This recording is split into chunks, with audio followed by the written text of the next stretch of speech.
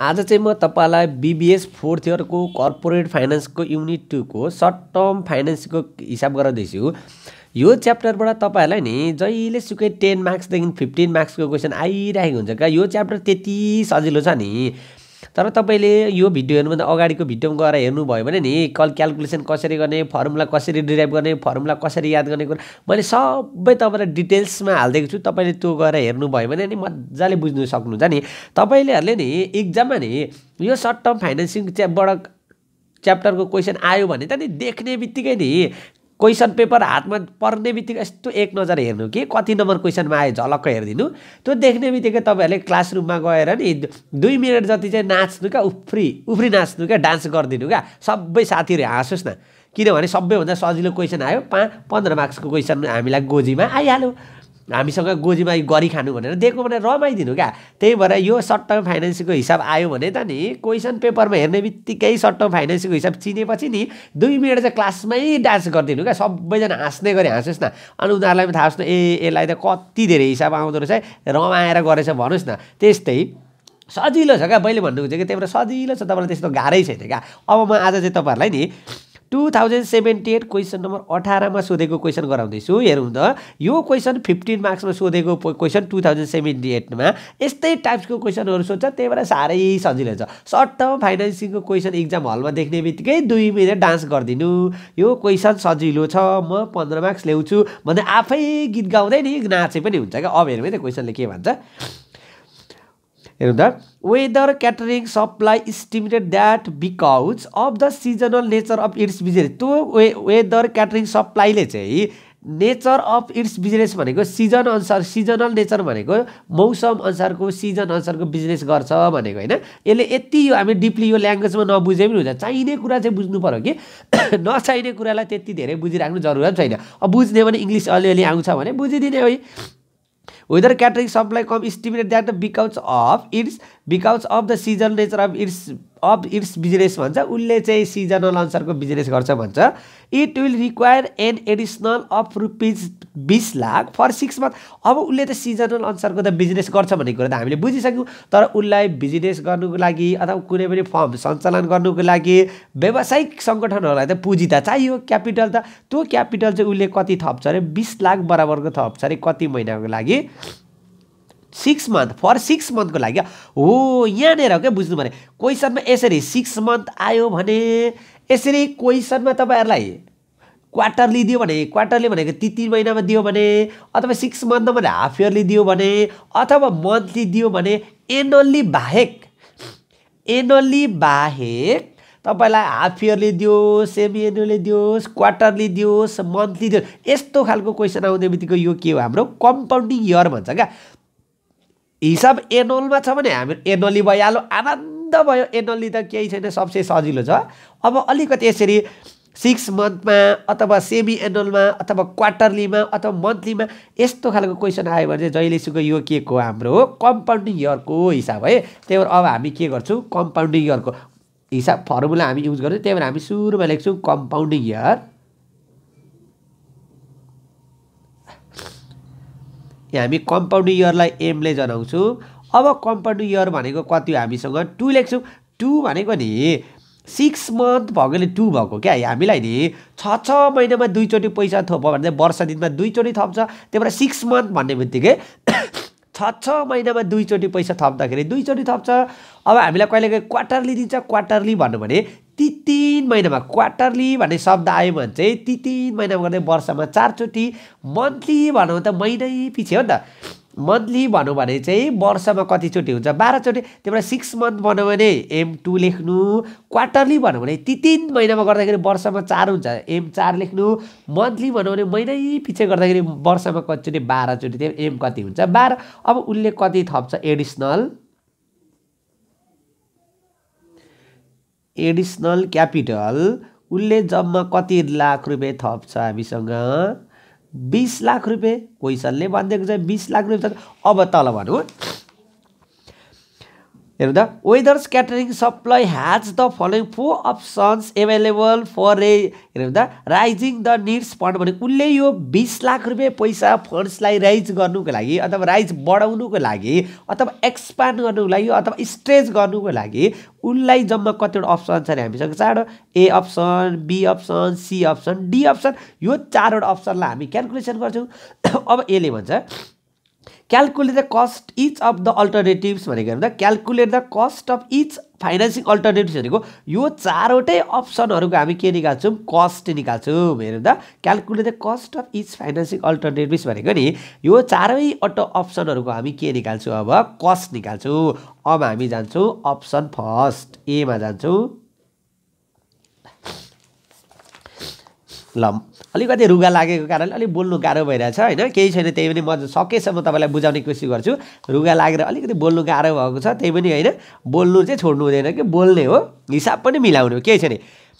State bank ह्याज afford to lend the funds 9% annual rate subject to 10% compensating balance.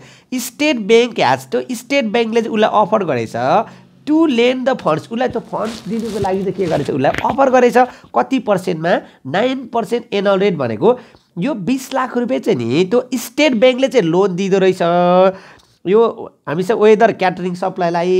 तर उसले ऋण लिए बापत चाहिँ कति पर्सेन्ट ब्याज तिर्नुपर्छ अरे एनुअल इन्ट्रेस्ट रेट कति पर्सेन्ट ब्याज तिर्नुपर्छ उसले जम्मा 9% इन्ट्रेस्ट रेट दिएकै छ हामीलाई। इन्ट्रेस्ट रेट हामीसँग इन्ट्रेस्ट रेट आइदिएकै छ, इन्ट्रेस्ट रेट कति पर्सेन्ट ब्याज तिर्नुपर्छ उसले जम्मा 9%। 9% भनेको 0 पनि कति भयो 0.9। अब त्यो वेदर क्याटरिङ सप्लाईलाई त ऋण चाहियो पैसा 20 लाख रुपियाँ, त्यो 20 लाख रुपियाँ चाहिँ कसले दिँदो रहेछ उसलाई त स्टेट ब्याङ्कले दिँदो रहेछ कति पर्सेन्ट ब्याजमा 9%।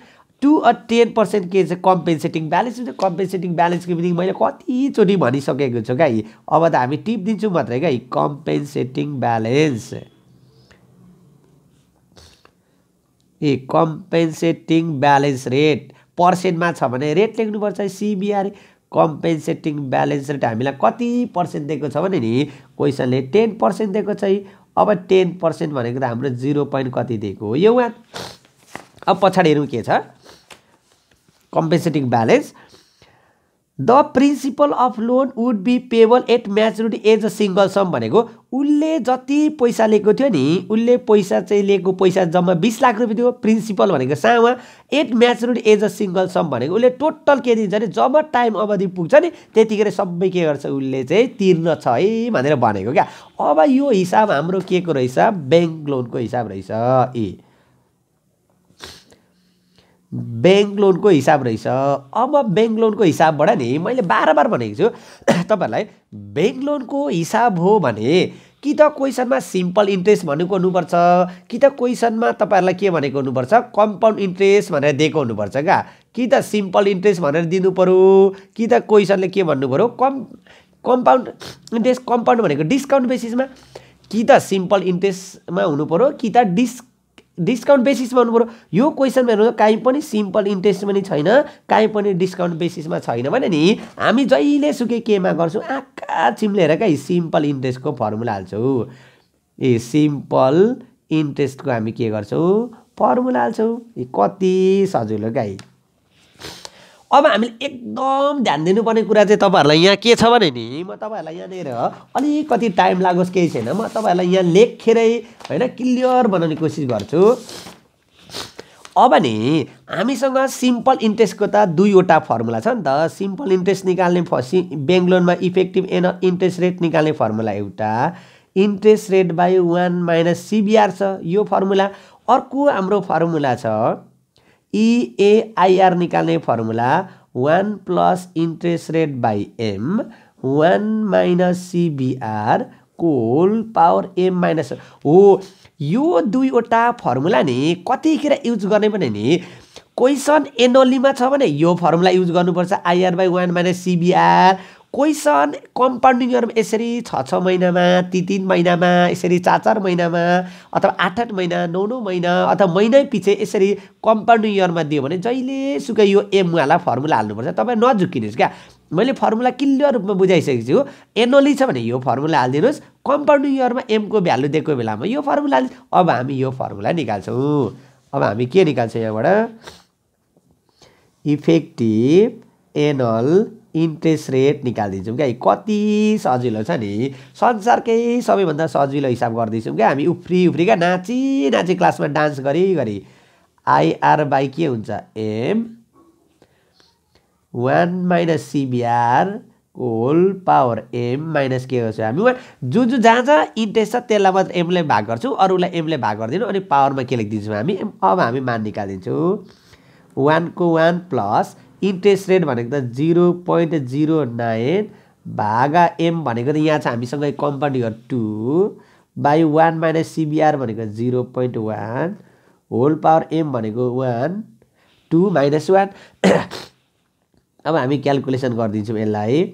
1 प्लस अब हामी यसलाई डाइरेक्ट गरिदिन्छौँ 0 पोइन्ट क्यालकुलेटर हान्नु पनि सिकौँ हामी 0.09 भागा के गर्छौँ हामी 2 भाग अब यो 1 मा यो गर्दाखेरि 0.9 लाई हामी के गरिदिन्छौँ भाग गरिदिन्छौँ कति हाम्रो यो 0.05 को पावर 2 माइनस कति आयो हामीसँग यहाँनिर 1 आएन भने केही छैन हामी क्या सुई क्यालकुलेटरमा हानिदिन्छौँ अब हामी यो दुईटालाई जोडिदिन्छौँ 1.05 को पावर 2 माइनस के गरिदिन्छौँ 1 अब यसको स्क्वायर गरिदिन्छौँ प्लस 1 को स्क्वायर गरिदिन्छौँ माइनस 1 इन्टु 100 गर्दाखेरि कति आउँछ हाम्रो यो आयो हाम्रो कति आयो 10.25% यति गरेपछि सक्यो क्या जहिले सुकै नि ब्याङ्क लोनको हिसाबमा आउने बित्तिकै कि त सिम्पल इन्ट्रेस्टको बेसमा गर्नुपर्छ कि त डिस्काउन्ट बेसिस क्वेसन साइलेन्ट छ भने जहिलेसुकै तपाईँहरू के गर्नु सिम्पल इन्ट्रेस्टको हाल्नुहोस् अब सिम्पल इन्ट्रेस्टको मैले दुईवटा फर्मुला चाहिँ तपाईँहरूलाई क्वेसन एनुअलीमा छ भने यो फर्मुला हालिदिनुहोस् क्वेसन कम्पाउन्डिङमा छ भने जहिलेसुकै यो एमवालाको फर्मुला हालिदिनुहोस् कम्पाउन्डिङ भनेको 6 महिना 3 महिना महिनै पछि यस्तो खालको क्वेसन आउने बित्तिकै जहिलेसुकै यो फर्मुला हालिदिनुहोस् यति सजिलो छ नि यति सजिलो छ इक्जाम हलमा यो आउनु भनेको त नि हामीलाई गरी खानु दिएको क्या त्यतिकै कति सजिलो क्या अब हामी जान्छौँ अप्सन बीमा अब अप्सन बीले हेरौँ हामीलाई क्वेसन के भन्छ हामी मजाले पढेर बुझ्ने कोसिस गर्छौँ अप्सन बी हेरौँ फर्गो finance company as upper lane the some of 9% annual rate with के रहेछ discount loan form principal loan would be हेर्नु त payable at maturity at a single some यहाँ पनि के गरेछ अरे भने त्यो हेर्नु त first finance company as offer यहाँ चाहिँ फर्स्ट फाइनेन्स कम्पनीले चाहिँ अफर गरेछ कति पर्सेन्टमा दिने 9% एनुअल इन्ट्रेस्ट रेट तर के को बेसमा दिन्छ अरे यहाँ चाहिँ डिस्काउन्ट लोनमा दिन्छ अरे the principal of loan would be payable at maturity as a single some अनि अन्तिममा चाहिँ उसले प्रिन्सिपल सबै सिङ्गल सम भएभरको सबै के गरिदिन्छ अरे टाइम अवधि पुगेपछि चाहिँ फिर्ता गरिदिन्छ भनेको अब यहाँ चाहिँ स्टेट ब्याङ्कले अफर गर्यो 9% मा कम्पेन्सेटिङ ब्यालेन्स 10% राखेर यहाँ चाहिँ फर्स्ट फाइनेन्स कम्पनीले अफर गर्यो कति पर्सेन्ट इन्ट्रेस्ट दिने गरेर 9% तर यहाँ चाहिँ केमा भनिदिएको छ हामीलाई डिस्काउन्ट लोन भनेको डिस्काउन्ट बेसिसमा अब हामी फेरि गर्छौँ क्या त्यस्तो केही गाह्रै छैन क्या अब हामी बी नम्बरमा गर्छौँ बी नम्बरले पनि हामीलाई दियो इन्ट्रेस्ट रेटै दियो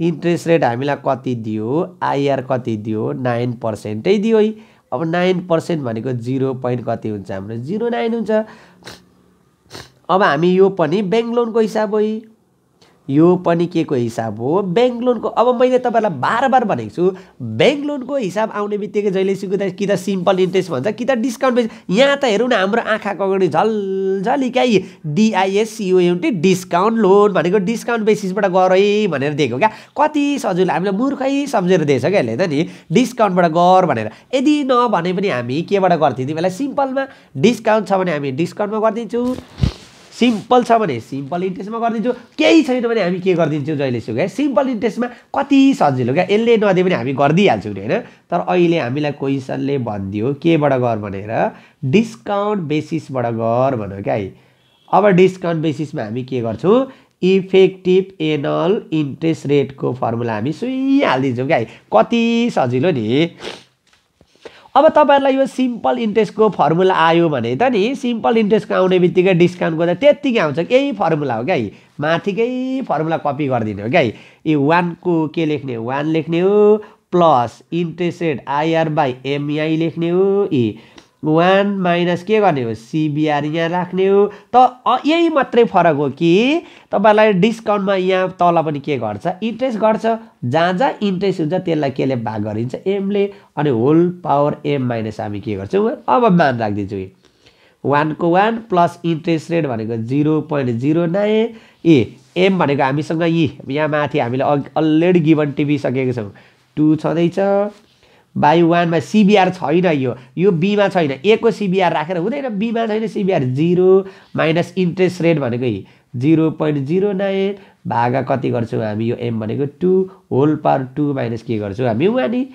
कति सजिलो 1 प्लस अब हामी यो गरिदिन्छौँ 0 यो हामी 0.9 लाई 0.09 भागा 2 गर्दाखेरि कति आयो 0.09 भागा 2 गर्दाखेरि 0.09 भागा 2 कस्तो क्या क्याल्कुलेटरमै घरिघरि त नि एउटा थिचो एउटा आइदिन्छ क्या सोध्दो अब त्यस फेरि यो पनि 0.09 भागा 2 माइनस के गर्छ 1 यसो गर्दाखेरि हाम्रो कति आयो 0.955 आइदियो होल पावर 2 माइनस के गरिदिन्छु 1 कति सजिलो क्या अब 1 प्लस यसलाई भाग गरिदिने हो कति सजिलो क्या 0.045 0.0 क्याल्कुलेटर पनि क्या जाडोले थिचिँदैन पो त 0.045 भाग यसलाई पनि आगोमै तताउने बेला भयो क्या आगोमा तताएर नि यसो गरिदिनु हो क्या फिक्स 3 अथवा फिक्स 4 मा हान्दिउँ हामी कति आयो हामीसँग 0.0471 को पावर 2 माइनस 1 अब यो दुईटालाई जोड्दाखेरि 1.0471 को स्क्वायर माइनस 1 अब यसलाई हामी के गरिदिन्छौँ काचा कुचुक हानिदिन्छौँ प्लस 1 को स्क्वायर माइनस 1 इन्टु के गरिदिन्छौँ 100% गर्दाखेरि 9 कति आयो हामीसँग 6% हो यति गरिदियो भने नि बी नम्बरको पनि हाम्रो सिद्धिको क्या बी नम्बरको त्यस्तो के छ त गाह्रो केही छैन क्या अब हामी के गर्छौँ अब अल्टरनेटिभ हामी कहाँ जान्छौँ सीमा जान्छौँ अब सीले के भन्छ हेरौँ है त अब नम्बर सीले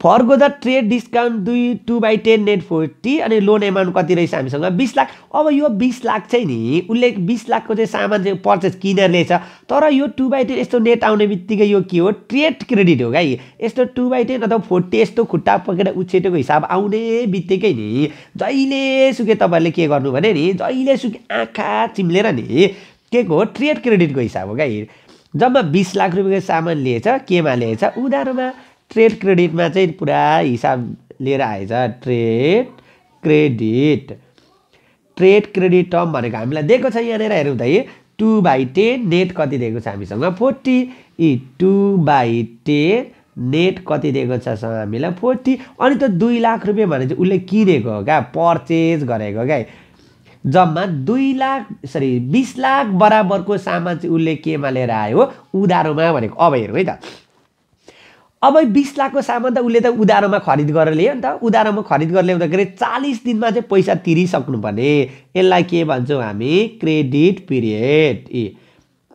पिरियड भनेको हामी के लेख्छौँ यसलाई सिपी भनेको हाम्रो कति दिन भयो 40 दिन अब 10 दिनमा चाहिँ उसले के तिरिसक्यो भने चाहिँ 2% के पाउँछ अरे डिस्काउन्ट यो हाम्रो के हो डिस्काउन्ट पिरियड हो यो हाम्रो लागि के दिएको डिस्काउन्ट पिरियड भनेको डिपी दिएको डिपी भनेको कति दिन हो 10 दिन अब 10 दिनमा तिरिसक्यो भने 2% उसले के पाउँछ अरे डिस्काउन्ट यो हाम्रो के दिएको डिस्काउन्ट रेट यो भनेको डिआर दिएको क्या डिआर भनेको कति पर्सेन्ट हो 2% भनेको 0.0 कति हो 2 अब यहाँनिर समस्या छ क्या यो हिसाब त ट्रेड क्रेडिटको न ब्याङ्कको हिसाब थियो भने पो कम्पाउन्ड इयर हामीले कति राखेर गर्थ्यौँ यहाँनिर 6 मन्थ भनेको 2 राखेर गर्थ्यौँ तर अब यो हिसाब त ट्रेड क्रेडिटको हो नि त अब ट्रेड क्रेडिटमा चाहिँ इफेक्टिभ एनुअल रेट निकाल्दा जहिले सुके सुरुमा एपिसी निकाल्नुपर्छ क्या एपिसी निकाल्ने फर्मुला हाम्रो हुन्छ जहिले सुके dr/1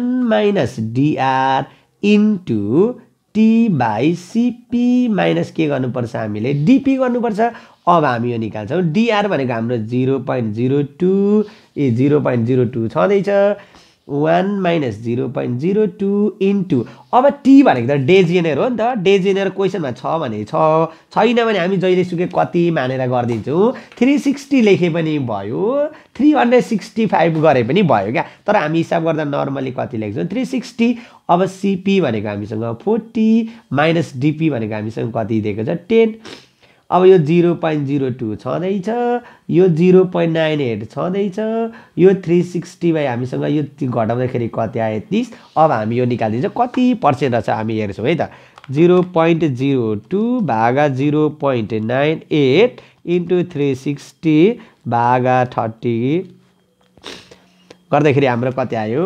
0.24 कति आयो 49 यो भनेको 24 पोइन्ट कति हो 49% हो यो चाहिँ हाम्रो के आयो एपिसी आयो क्या तर हामी त एपिसी त निकाल्दैनौँ हामीलाई त जहिले सुके क्या कम्पाउन्डिङ इयरमा हिसाब आउने बित्तिकै इफेक्टिभ एनुअल रेट निकाल्छौँ अब इफेक्टिभ एनुअल रेट निकाल्ने फर्मुला चाहिँ नि अलिकति यहाँनिर समस्या छ क्या यहाँ चाहिँ हामी के गर्छौँ भने 1 प्लस एपिसी बाई के गर्छौँ एम को पावर एम माइनस के गर्छौँ हामी यहाँ 1 अब भने एकदम तपाईँले बिर्सिनै नहुने कुरा हैन एकदम दिमागमा राख्नुपर्ने कुरा यो एम को ठाउँमा हामी कहिले पनि यो 2 राख्दिनु क्या यो 2 भनेको त हाम्रो त लोन ऋण लिँदाखेरिको टाइम अवधि हो नि त तर अब त्यो त हाम्रो उधारोको अवधि हो त्यही भएर कहिले पनि ट्रेड क्रेडिटमा एम को भ्यालु क्वेसनमा दिएको राख्नु हुँदैन है नबिर्सिनु यो कुरा चाहिँ नि जहीँ जाँदा पनि सम्झिँदै जानु क्या मावलामा जाँदाखेरि पनि मासु भात खाँदै सम्झिराख्नु क्या यो त नि त्यस्तो कुरा हो क्या बिर्सिनै हुने यो एम भनेको चाहिँ ब्याङ्क लोनको हिसाबमा मात्रै काम लाग्छ अब ट्रेड क्रेडिटको टर्ममा चाहिँ एम चाहिँ हामी नयाँ निकाल्नुहुन्छ यसरी जहिले सुकै नि T is equal to CP minus हामी के गर्छौँ डिपी सिपी भने टी भनेको 360 सिपी भनेको कति छ 40 डिपी भनेको 10 यसो गर्दाखेरि हामी कति निकाल्छौँ 12 हो यो एम राख्नुपर्छ क्या जहिले सुकै नि ट्रेड क्रेडिटमा इएआर निकाल्दाखेरि जहिले सुकै MT by CP minus DP गरेर निकाल्नुपर्छ अब चाहिँ भ्यालु राख्दिने क्या 1 प्लस एपिसी भनेको चाहिँ 0.2449 बा एम भनेको 12 माइनस कति छ हामीसँग 1 अब 1 प्लस हामी अब भाग गरिदिन्छौँ भागा 12 गर्दाखेरि 0.0204 को पावर 12 माइनस 1 अब हामी यो दुईटा जोडिदिन्छौँ 1.0204 को पावर 12 माइनस 1 अब हामी एन्सर लेखिदिन्छौँ केही छैन क्या यति सजिलो छ नि यो हिसाब आउने बित्तिकै हामी के गर्छौँ क्लासरुममा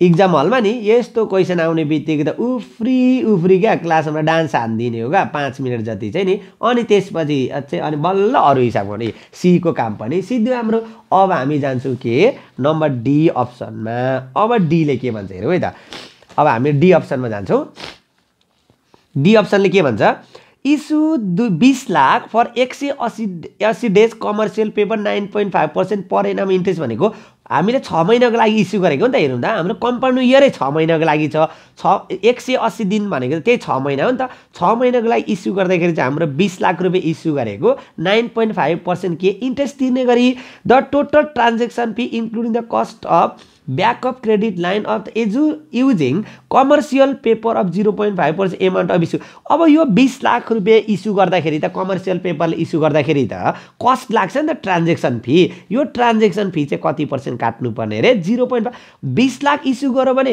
9.5 इन्ट्रेस्ट तिर्नु पर्यो अब त्यो इस्यु गर्दाखेरि कस्ट खर्च लाग्छ नि त खर्च चाहिँ कति पर्सेन्ट लाग्छ अरे हाम्रो 0.5 अब त्यही भएर हामी यहाँनिर लेख्छौँ कस्ट अफ कमर्सियल पेपर भनेर लेख्छौँ क्या कस्ट अफ कमर्सियल पेपर भनेर थोरै लेख्छौँ कस्ट अफ कमर्सियल पेपर सुरुमा हामी इन्ट्रेस्ट निकाल्छौँ इन्ट्रेस्ट कति निकाल्छौँ हामी 20 लाखको 9.5% त ब्याज तिर्नु पर्यो 6 महिनाको लागि त ब्याज तिर्नु पर्यो 20 लाख इन्टु 9.5 भाग हामी कति गर्छौँ 100 गरिदिन्छौँ यसो गर्दाखेरि हाम्रो कति आयो जम्मा यसो गर्दाखेरि 1,90,000 चाहिँ हाम्रो के आयो ब्याज आयो अब यसमा ट्रान्जेक्सन फी अब खर्च पनि त लाग्छ ट्रान्जेक्सन फी हैन लोन इस्यु गर्दाखेरि 20 लाख इन्टु 0.5%। यसो गर्दाखेरि कति आउँछ गरिदिउँ 10,000 हो। त्यही पनि के गर्नु होइन, इक्जाममा हामीलाई सजिलो हिसाब पनि क्यालकुलेटर चाहिन्छ, त्यही भएर थिचिदिने हो। के छ र बानी त गर्नु पऱ्यो। 10,000 पछि हाम्रो के भयो, हाम्रो total cost of commercial paper सर्टकटमा commercial paper लेखेको जम्मा कति रहेछ हाम्रो 2 लाख। 2 लाख आयो। अब भने कमर्सियल पेपरबाट पनि सुरुमा हामी के निकाल्छौँ, एपिसी निकाल्छौँ। एपिसी निकाल्ने formula total cost of commercial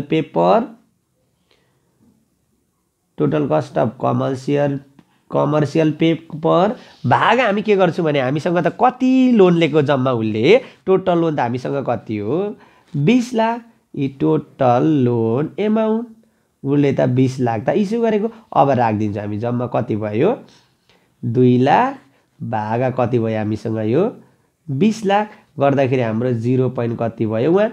0.1 भनेको त हाम्रो कति पर्सेन्ट हो यो त 10% हो। यति गर्छौँ नि। अब बल्ल हामी एपिसीबाट बल्ल के निकाल्छौँ हामी, इफेक्टिभ एनुअल रेट निकाल्छौँ क्या। अब इफेक्टिभ एनुअल रेट निकाल्ने फर्मुला पनि सेम क्या, कति सजिलो छ नि।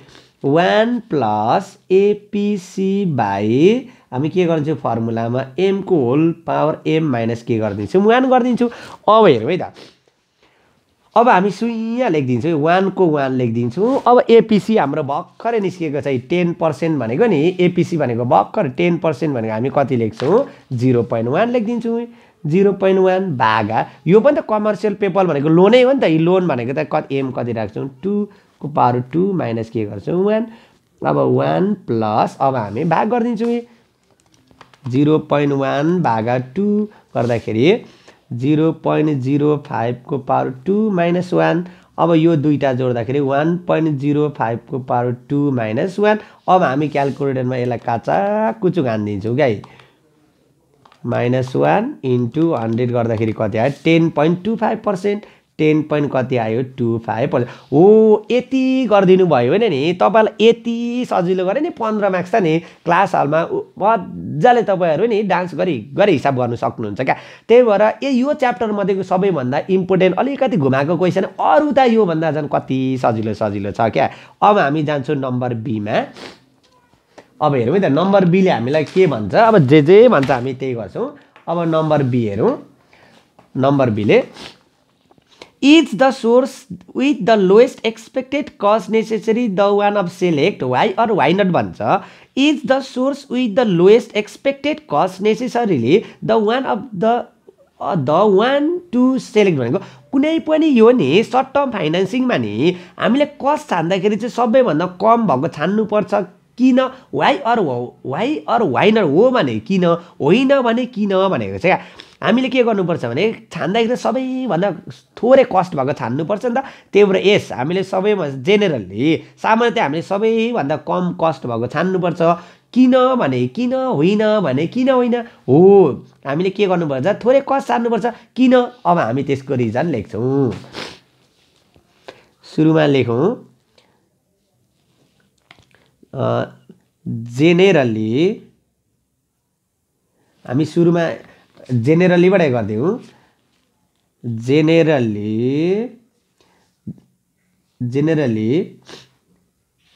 The company select its lowest cost because of भनेर यहाँ नम्बर के किन भने को कारणले छान्छु भने अब हामी यहाँ नम्बर वाइज लेखिदिन्छौँ। अब छान्नु त पर्यो, अब त्यो छान्ने आधारहरू त चाहियो नि त। सबैभन्दा सुरुमा हामी के गर्छौँ इम्प्याक्ट अन क्रेडिट के गर्छौँ रेटिङ एउटा पोइन्ट यो लेखिदिने हो। अब सेकेन्ड नम्बरमा हामी के गर्छौँ रिलायबिलिटी